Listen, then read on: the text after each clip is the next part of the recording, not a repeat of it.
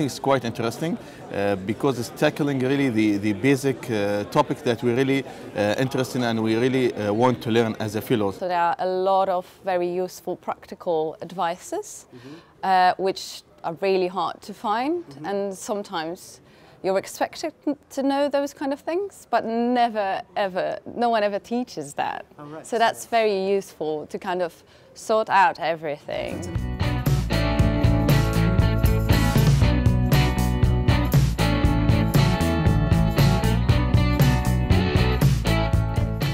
Very thoughtful, a lot of teaching points, good speakers, and very focused on important key messages. They're not beating around the bush. It's very to the point.